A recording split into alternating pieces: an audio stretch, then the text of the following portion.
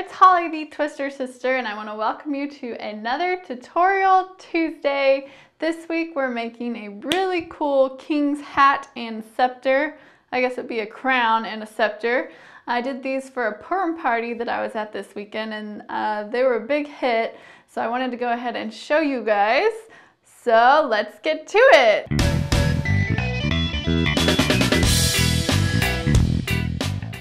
Okay, so we're going to do this lesson in two parts. First, I'll show you how to make the hat, because that's a little more detailed. For the hat, I'm going to be using a white 350 and a red 350. And you can use either 2 or 3 yellow or gold 260s. I would use gold, but I'm a little low on gold right now, so we're going to be using yellow or an optional 5-inch round. This is a little yellow happy face balloon, and I like to put those on the king's crown, and I'll show you what that looks like in a little bit. So we'll do the hat first. That was a really loud clap. And I'm going to be using my magic flake to inflate these, and I'm excited because I just got a new pump or tank. It's from my local paintball shop. It's a carbon fiber. It holds 4,500 PSI. And first time using it this weekend. I'm very happy with it. It holds a lot more air than the ones that came with it. So now I don't have to run to the store as often. Okay, anyway, that's just a little side note. So to make the hat, we're gonna start with our white 5-inch or white 350. And we just wanna blow this up enough to go right around the head and tie it in a loop. So it's like a hat. Okay, so I've got my balloon blown up here, and I'm just gonna measure, and that's perfect right where it is. So I'm just gonna tie this in a loop right off the bat. And then you can cut off the ends there. Okay, so now take your loop here and just find the halfway point on the other side from the knot and just make a little twist there. So you've got 2 sausages. And now you can go ahead and grab 2 yellow 260s or gold or whatever color crown you want, and just blow these all the way up. So all the way to the end there.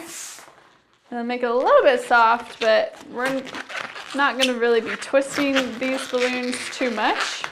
So you can just blow them all the way up.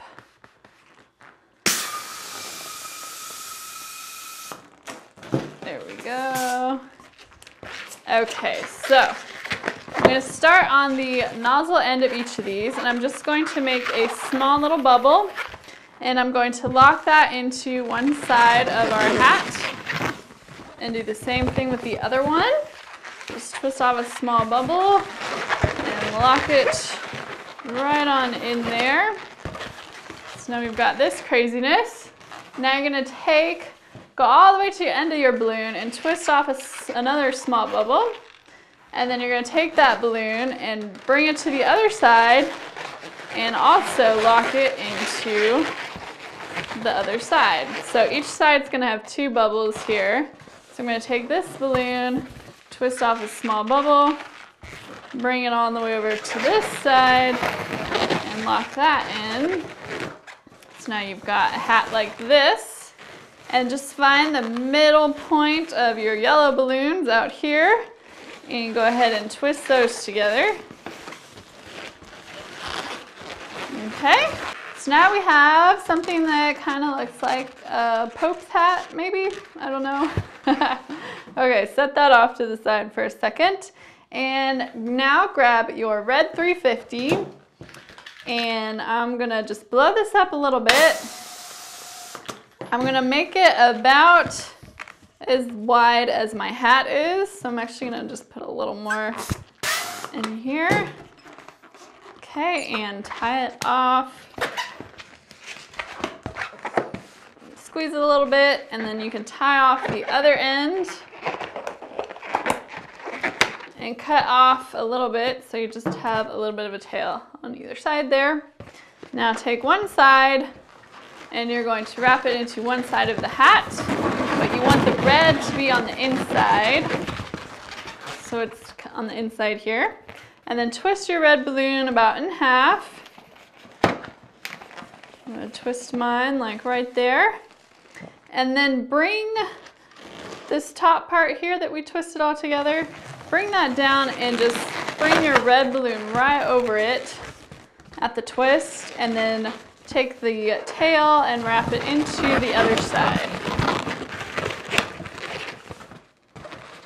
Okay, so now we have something like this, starting to look more like a king's crown. Now at this point, you can choose whether you want to use your 5-inch round happy face, if you have it, or there's all kinds of 5-inch rounds. You can use whatever you like, or grab another 260 for this little top part. So here's a hat I did with the happy face on top. You can see how that looks. And I'm going to show you the alternate thing that I like to do for the top of the hat. So just, you can take a scrap for this and blow it up just a little bit.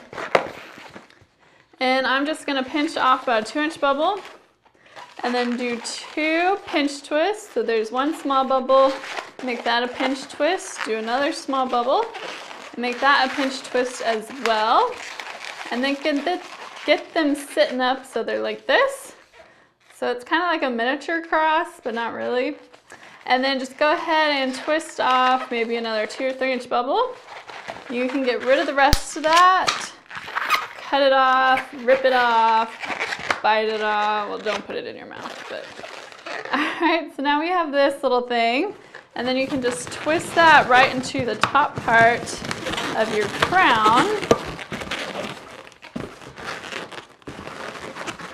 So then you have that, and that looks very kingly as well, as far as king hats go. And then for the last bit of this, I'm going to grab a marker and I'm just going to add little black dots like on this one. So it kind of looks like fur, I guess. Is that what it's supposed to be? Like, I don't know. We don't have royalty here in America, so I'm not used to seeing king's crowns. So is this supposed to be like snow leopard? What did they make these crowns out of? Somebody's got to know. Okay, so now you have that, and I'm going to anoint myself King of Tutorial Tuesday. So that's the king's crown.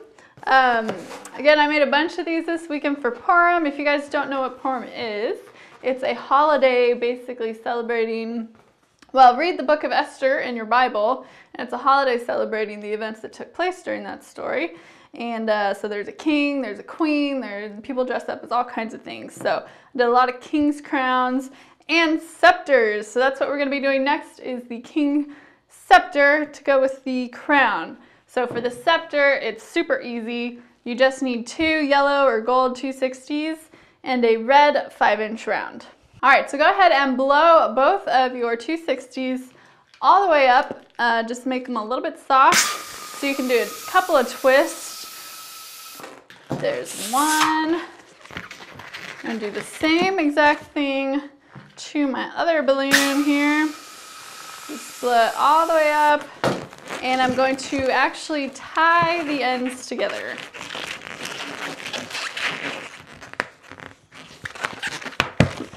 All right, so the king's scepter, it's gonna have like a little ball on top. So we're going to do like, I don't know, that might be a whole foot. Just come down a ways and twist your balloons together. And this is actually gonna be the top of our scepter. So go ahead and choose one of your balloons and fold it over a little bit to make a loop on top. And the other balloon that we didn't use to make the loop, we're just gonna make a little pinch twist. Let's do a small bubble and make it a pinch twist.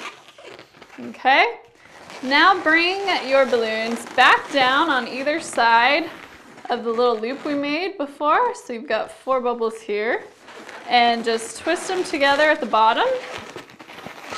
And then use the nozzle down here to kind of wrap it around your balloon a couple times just to keep this top part from coming untwisted.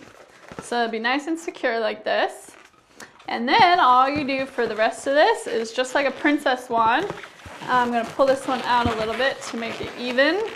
And we're just going to twist these like a candy cane. Okay, so when I get to the end, I'm just going to pinch off 2 small bubbles. And I like to take one bubble and just pull it through like that. And it seems to help it from coming untwisted when the kids are playing with it. So this is a scepter so far, but we need to add our 5-inch round.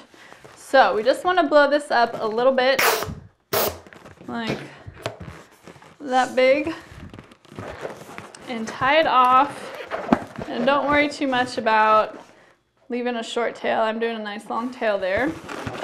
And I'm going to take my tail and I'm going to twist it here into the bottom of our top part of our scepter. The bottom of the top part. Just get that nice and snug around there a couple times. So we've got the ball facing out like this for now. Now what we're going to do is we need to make a sidewall bubble at the very top. So we're going to just pinch off a little tiny bubble. So go ahead and squeeze your balloon out with one hand. With your other hand, you're just going to grab yourself a little bubble, about that big. Okay? While you're holding on to that bubble, grab the top of your scepter and bring it down to that bubble and twist it all together.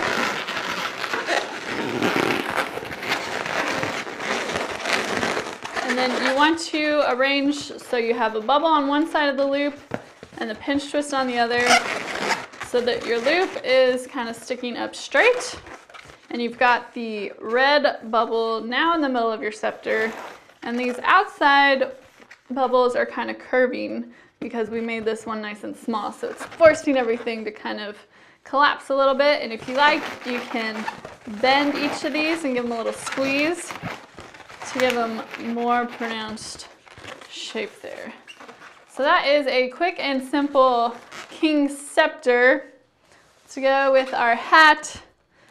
And now you have some very royal looking kids running around wearing crowns and scepters. So that's it for this tutorial. It's pretty simple today, but I made a lot of these this weekend and they were big hits. So I just wanted to share with you guys in case any of y'all have any Purim parties or kids ever want you to make a king's crown or scepter.